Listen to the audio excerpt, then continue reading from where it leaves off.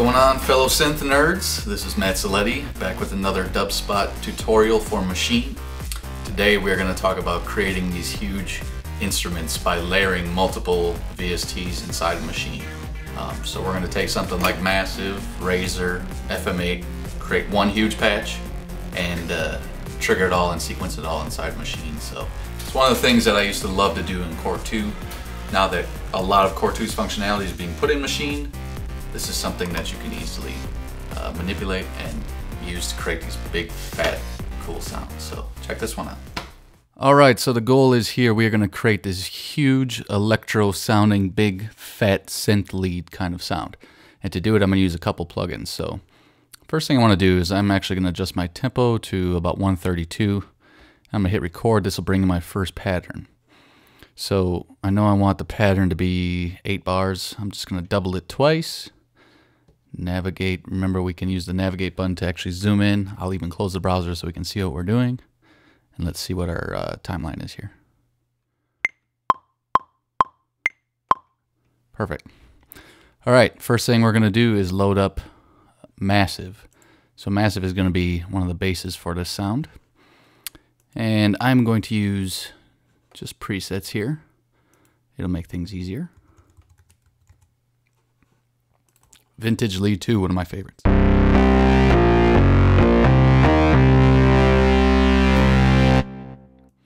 And just like in Core 2, a lot of these features are being implemented inside a Maschine now. I basically don't even have to MIDI assign anything. Everything is showing up right on the Maschine controller. I just start turning knobs.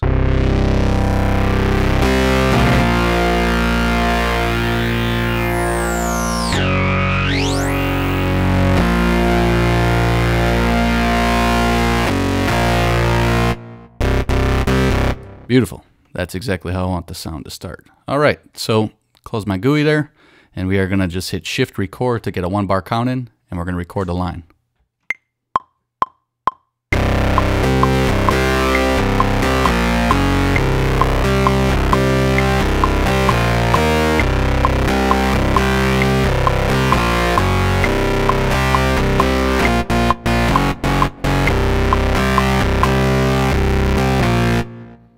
Perfect. All right. So next thing I want to do, we're going to load in another sound now. So we're going to do some overdubbing. And I know I want something with a little more low end. So I'm going to use a kind of a bass preset. And what better synth to use than something like Razor. Amazing sounding basses here. I'm going to load in a preset that's going to give it some nice low end to combine with. So let's check out some of these.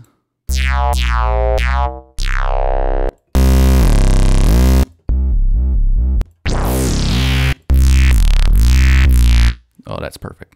All right, let me turn this glide down. I don't need so much of that. I really like that quick, snappy attack like that.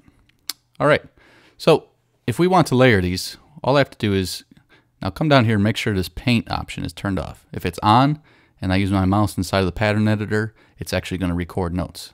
I want it off so I can actually just select all the notes, and then from the Maschine controller, I'm going to hold down Shift, copy, paste.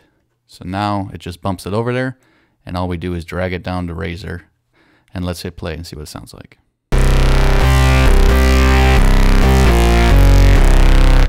Very cool, way heavier, except it's a lot of sound going on. So one thing we want to do is let's kind of just focus this a little better. So I'm going to bring a filter on the Massive. I'm going to make this a high pass filter. I don't need all low end because Reaktor is actually taking care of that for me.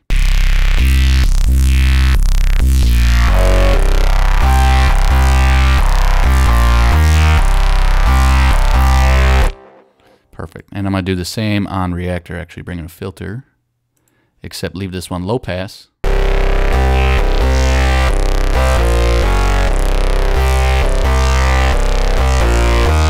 Just enough to get that quick filter envelope attack. So excellent. So we have the 2 right there. Let's go add a third. I have an idea where I want more of like a belly, maybe a digital sounding thin for the top. FM synthesis is perfect for that, and actually FM8 is the perfect synth for FM synthesis. So I'm going to choose a synth that's digital. Let's find a lead, and let's find a bright lead actually. Let's try some here.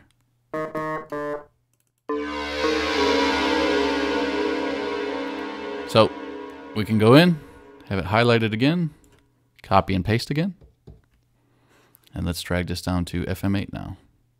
Let's hear what it sounds like. There's a lot going on there. I'm going to just solo FM8. And what's cool here is I can go in and, you know, check through different presets here.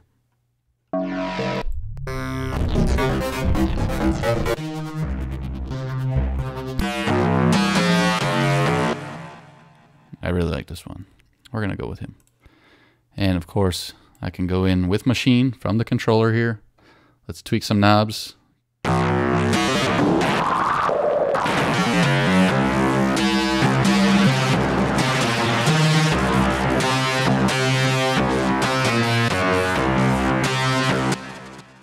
That's great. That's actually nice and sharp right there. So we're going to unsolo, play it back. Again, it's a little bit much. So what I'm going to do with FM8 is actually, I don't need it covering the same octave range that Massive and Reaktor are. So I'm going to go in, again with the shift button from the Maschine controller, I'm just going to go in and raise the octave up.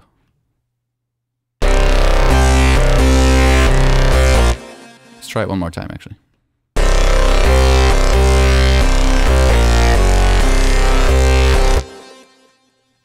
Perfect. That's like pretty huge, right the way I want it. Now, one thing to note here, if you are using a keyboard controller,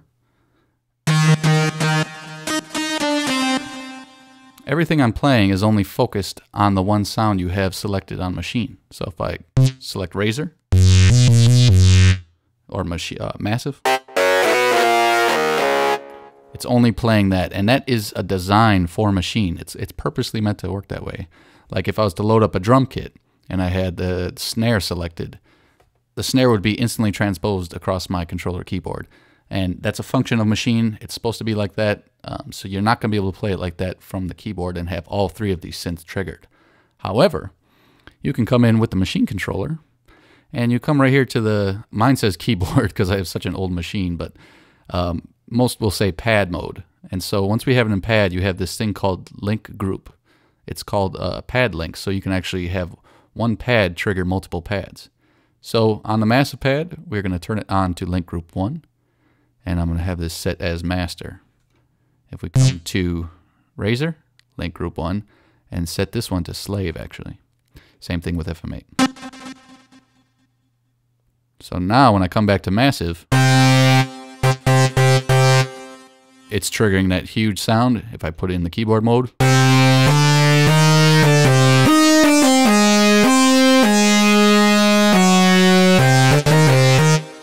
There it is, easily able to be re-triggered and re-sequenced however you like. So one last thing to note, we just did all this work. Obviously we're going to come in here and save this. I'm going to call this one huge lead. And save. And then remember, we can come back in our groups and any time search for huge. There it is. Blam. Let's pick a new group and just double click and it's going to load up. So I didn't do all this hard work for nothing. I'm going to be able to use this lead any other time I want. And we're going to come in, it's going to load up, and I can use it in my song next week.